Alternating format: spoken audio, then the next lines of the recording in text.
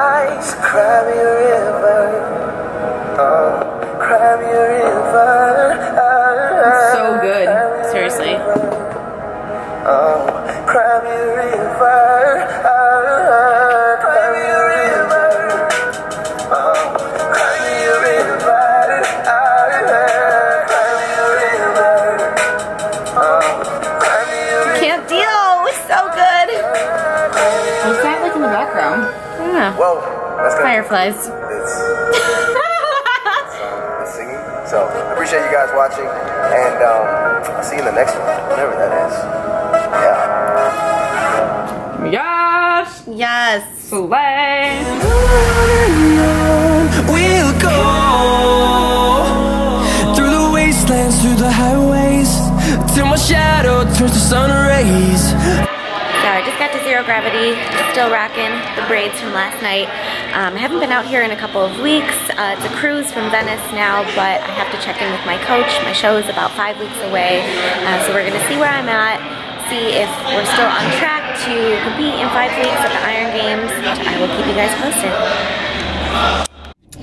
What's up, guys? So I just got done checking in with my coach this morning. I had an early morning workout. We hit some shoulders at my team gym. I don't make it out there as often as I wish that I could now that I live out in Los Angeles. It's quite a cruise to get there, but I try to get out there once a week when I'm close to a show just to check in, make sure that I'm on track. So right now I am about 4 weeks out, a little bit more than 4 weeks out from my very last show of the season, which will be the Iron Games here in LA. I am excited for it. I was starting to feel a little bit apprehensive about doing the show, just for multiple different reasons. Number one being that this is my 7th show of the season, which is why it will be my last one. I need an off season, not only for my body, but for my mind as well. So I think that was probably my biggest apprehension about doing the show. Also, just have lots of different trips and stuff coming up. We have the YouTubers retreat coming up in New York, and none of my friends are on prep anymore, and I know it's gonna be challenging to be around all the food and see everyone indulging. So, you know, I experienced, I guess, a little bit of a moment of weakness there, and I just kind of had to remind myself that it's all about the company that you're with, and that's what's going to determine my time in New York, not about the food. The food's always going to be there. Another thing, I read an entry in my devotional this morning about finishing the race, and it was just kind of like a sign for me that, you know, I need to finish. This is what I planned on doing. I set my sights on crushing it and making this my last show of the season, and I need to finish this race regardless of how challenging it is. So I'm gonna finish strong. I got 4 weeks. 4 weeks is nothing. So after meeting with my coach this morning and kind of refocusing and remembering what my goals are, and remembering that the light at the end of the tunnel is there, and I will be able to thoroughly enjoy my off season very soon. My excitement and my fire, my flame is reignited. So 4 weeks out, here we go. This is the entry from my devotional that I talked about in the previous clip, and I really just wanted to share it with you guys because it really spoke to me. It's from the Confident Woman devotional by Joyce Meyer, and this entry goes, Paul said that we are each running a race and that we should run it to win. Winning requires preparation, training, sacrifice, and a will to press past opposition. It often requires failing many times, but continuing, always keeping on, despite any opposition we may encounter along the way. Cowards quit, but confidence and courage finish. When we make decisions that we know inside our heart aren't the best decisions, such as always choosing the easy way, it bothers our conscience. We may try to ignore the voice of conscience, but it whispers to us that we have not done our best. So when you are faced with decisions that plague or wear you down, be confident in your ability that you will see success. Say, it shall be done. Are you tempted to give up on something right now? Don't. Finishing your race will build your confidence. You will trust yourself more, and that is important. Winners don't always take first place, but they must finish the race. I just got to Skin Perfect. This is the place where, if you watched my skincare video a couple of days ago, where I get all of my facials at, and today I am getting a HydraFacial. Now, I promised in my skincare video that I would vlog the whole entire treatment process for you guys, so that is about to go down, and I will catch you guys inside.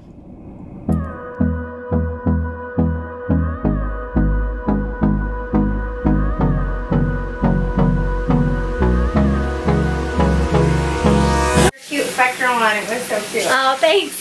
So we are inside the treatment room about to get started. She's gonna wash my face first, and then we'll take you guys all along through the entire treatment. Oh, here I am. Wow. So we are starting with the cleanse, correct? Yes, you're gonna cleanse your skin here. Okay, and Jocelyn's gonna take over so that I'm not like awkwardly holding the camera the whole time. Okay, first step, we're gonna start with cleansing and exfoliating. This is gonna have the nice rejuvenating serum. It has glucosamine, so it's also anti-aging here. Through the wastelands, through the highways, till my shadow turns to sun rays. So we're gonna go into the next step. This will be the acid peel. So the acid peel is gonna be a 7.5 glycolic and then 2 salicylic. This is basically gonna help improve your texture and really brighten up your skin. And it'll also help with any impurities today.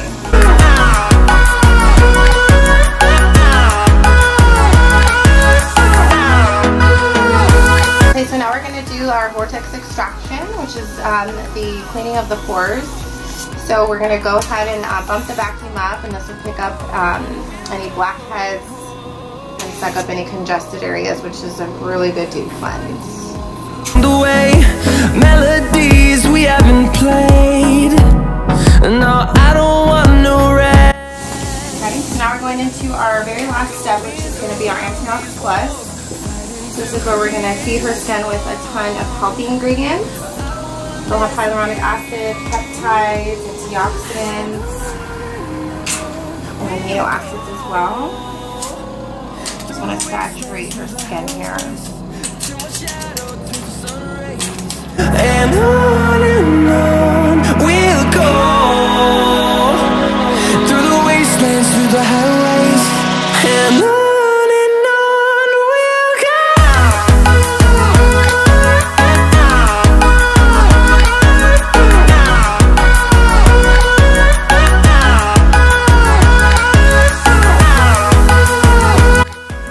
In case y'all needed a reminder, you look gorgeous.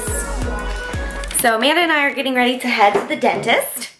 Yay! Most people I think dread the dentist, but I actually really like going to the dentist. I don't know, I'm one of those weirdos. I'm one of those that don't really like it, but I'm just gonna learn to enjoy it. I really like it. I don't know why. Hopefully they let us choose our flavor for the teeth cleaning. I prefer bubblegum. It's normal mint. I think it's because I spent so many years in braces. I take my dental hygiene like incredibly serious, and I'm like obsessed with teeth.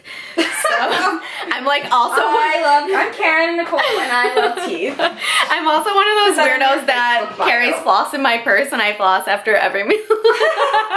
I am that good. My dentist likes me. But we are headed to the dentist together. Roomies that clean their teeth together stay together. Teeth cleaning and teeth whitening. Yay!